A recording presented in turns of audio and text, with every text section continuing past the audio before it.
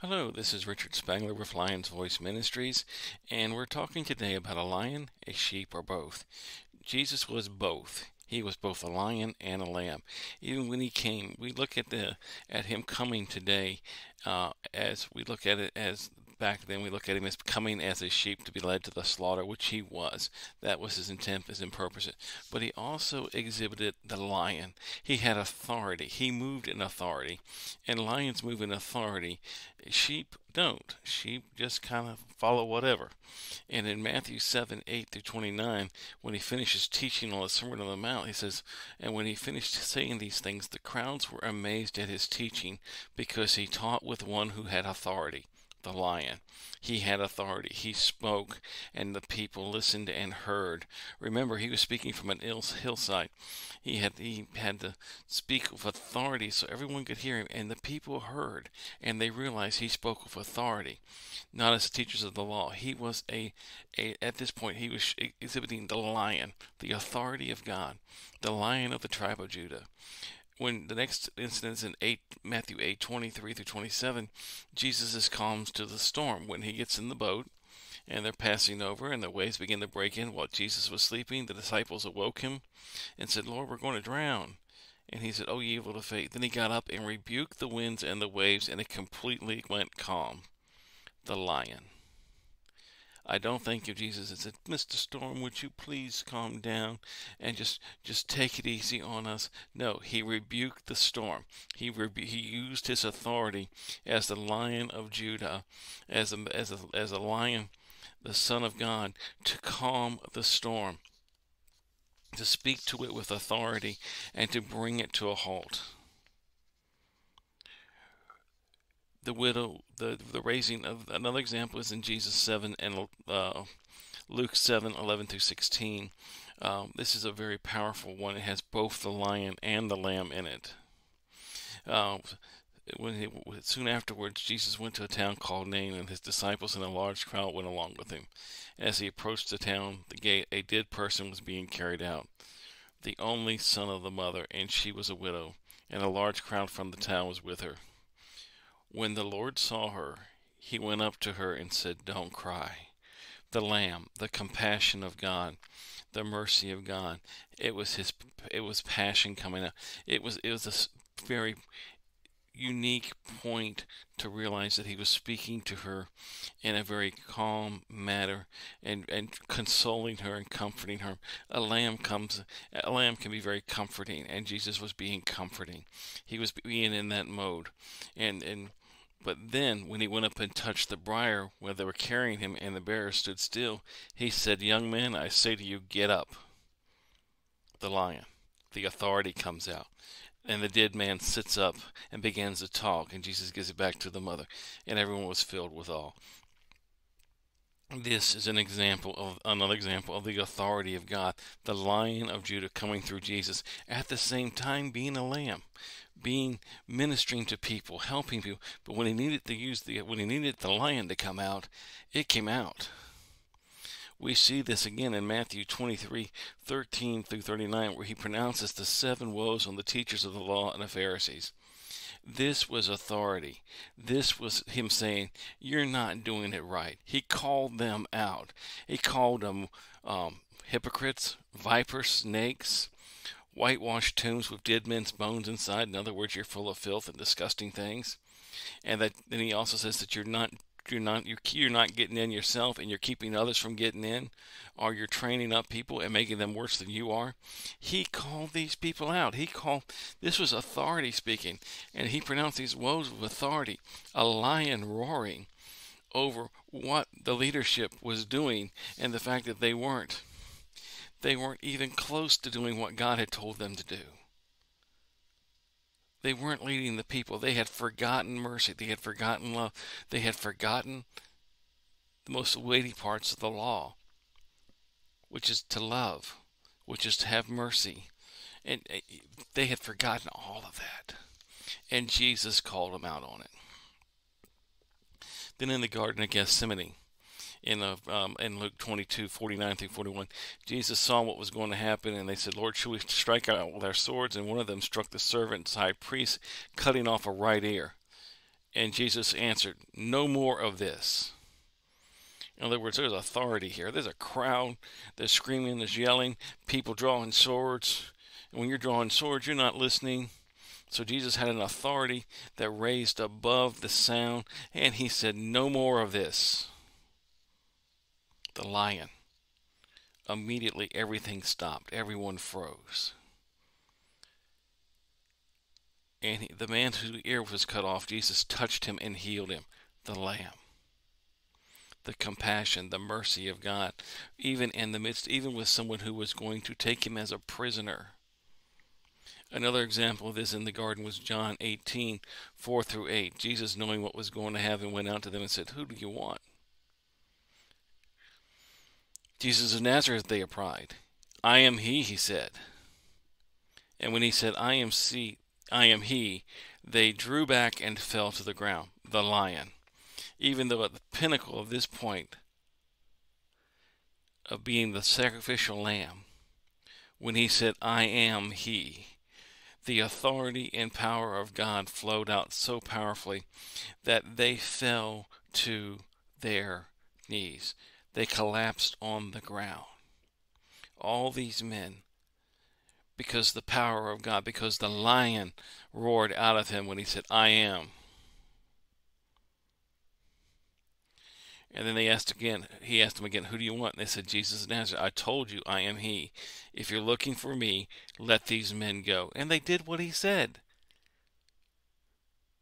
And by all rights, they had the right to arrest all of the disciples. But at his word, they seized him and let everybody else go. It was an amazing example. And today we are called, as it says in 1 Peter 2:9-10, "But ye are a chosen people, a royal priesthood." Royalty is a lion. Priesthood is a lamb, a holy nation, a special possession. We are called to do both. We are called to be the lion, the royal, the king, the leader. To lead nations, to lead people, to point them to God. And as priests, we're to act as with the authority of God. Again, some lamb, showing mercy and compassion on those, pointing them to Jesus as the forgiver of sins and the Savior that they need. We have both, just as much as Jesus did.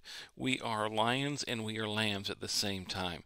We roar and then we come in peace. Today, sadly, a lot of people in the church are saying, "Well, we can't say anything, we can't do anything, all we can do is pray," and they don't even pray with authority. We have authority. We have to exercise it. Jesus, when he prayed, exercised authority. Jesus, when he touched something, exercised authority. Jesus, when he went to the leadership of the day, the rulers of the nation, and rebuked them, he did it with authority. He didn't do it coming as wimpy, or wimpy, I'll put it that way. The fact is, he came with one who had authority, and he spoke in authority, even though his mission was to be the Lamb of God. And that Lamb of God, that sacrifice, in that he showed God's love, God's mercy, God's compassion for the people around, the people of not only the people of Israel, but the people of the whole earth. The Lamb making the sacrifice. The lion was showing the authority of God, showing him as the king, as the one who was king. I just gave several examples here.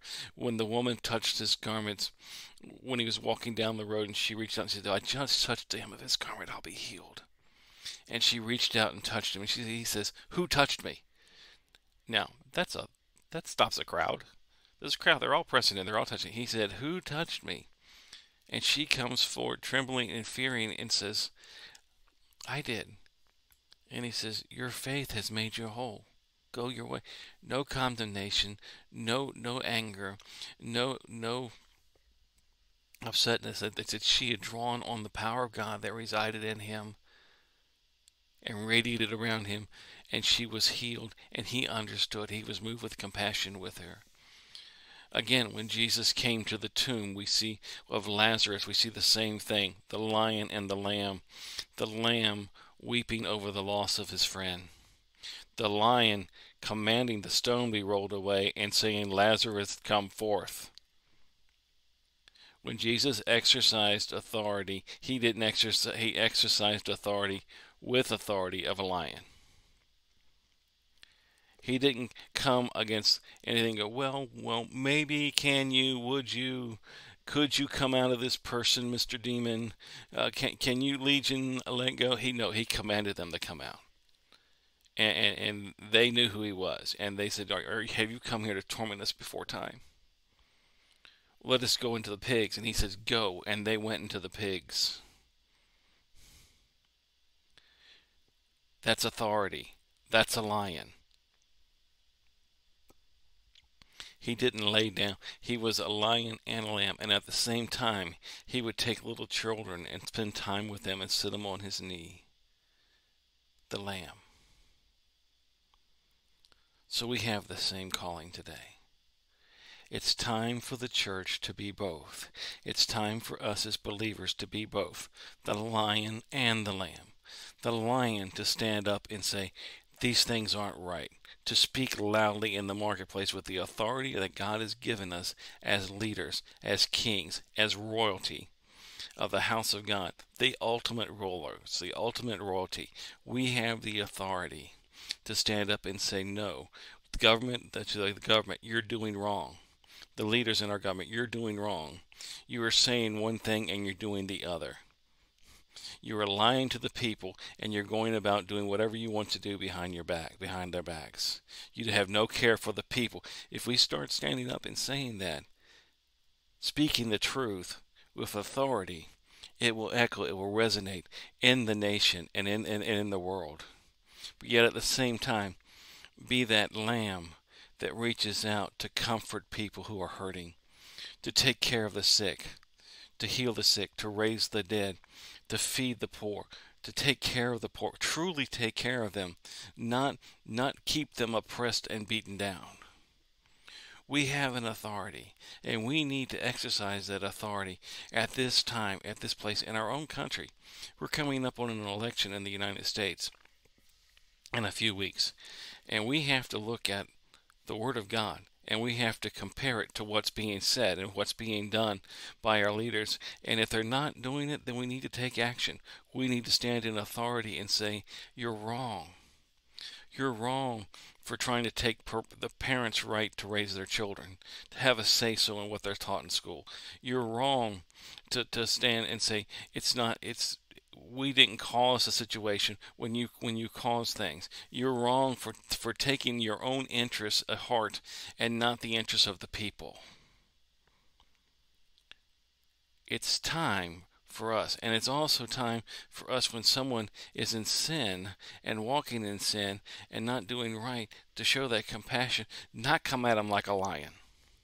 Come at them like a lamb and say, God loves you. God wants to set you free. He sent his son Jesus to die for you. Can I pray for you? Very few people will turn down prayer. Very few people will say, no, I don't want you to pray for me. And if you're listening to God and you're hearing from God, you'll know what to say. And you'll be able to discern what to do. There are so many people trapped in addictions, so many people trapped in hurt and pain. They need the lamb. They don't need you to come at them like a lion.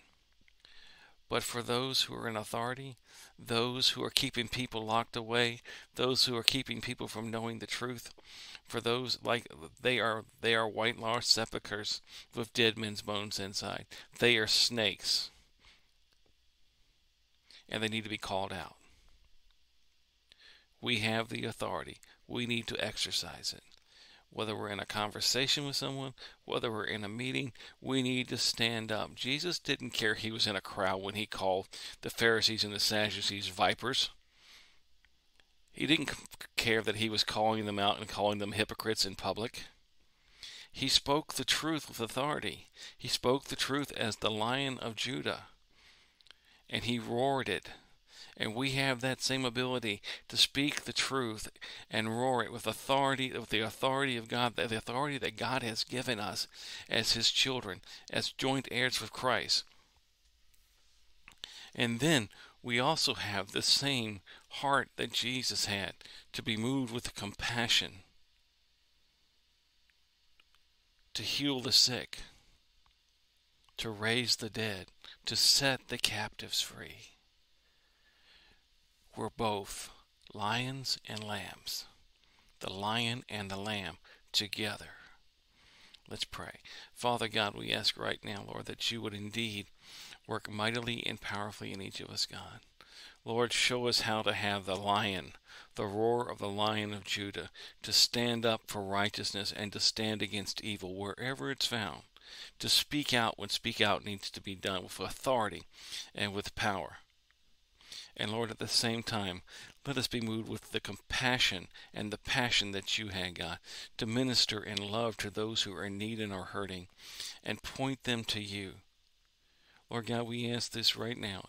In Jesus' name, amen and amen. Well, I hope you've enjoyed this teaching today, and I would hope you will reach out to me at lionsvoiceministries@yahoo.com is my email. Also, you can find my books, The Covenants and the Fire, and The Adventures in the Spirit, a series of prophetic visions on Amazon. And of course, if you'd like to give to this ministry, you can find me on Cash App. Just look for R.L. Spang, the Cash App, and you can find me in a very simple way. It's a powerful way to give to this ministry and encourage me to continue to do what we're doing here and to pay for the time and everything. So again, thank you. We again ask you blessing, and we bless you. We thank you, and we ask you to God to work mightily and powerfully in your life, blessing you and keeping you. Again, that Cash App is the $ Rich, capital R-I-C-H, Spang, capital S-P-A-N-G. Rich Spang, Cash App. And again, thank you, and God bless you until we talk again. Have a great day. Bye-bye.